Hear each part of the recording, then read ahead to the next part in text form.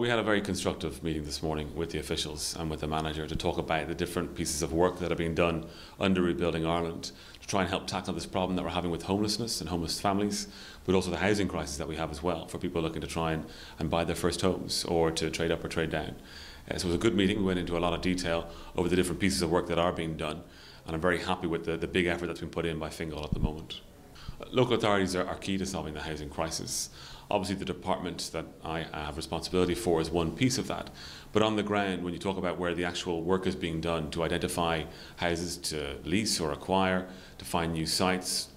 local authority owned sites to build on, to work with developers to open up other pieces of land, that's all being done with the local authorities. So we can only solve this problem if all of us are working together, all of the local authorities with the housing bodies, with the other stakeholders who are involved in trying to tackle and meet this crisis head on.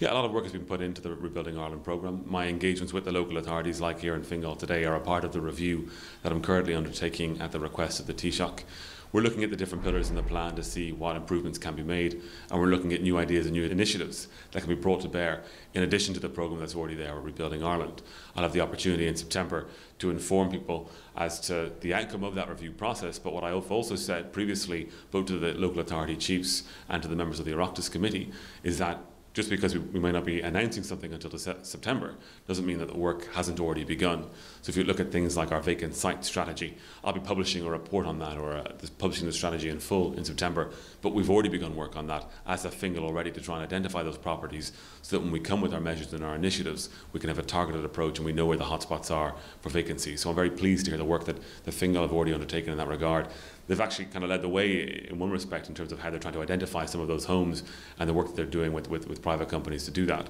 So when we come in September with some of the initiatives, we know that the work has already been done here on the ground in Fingal and in other local authorities as well.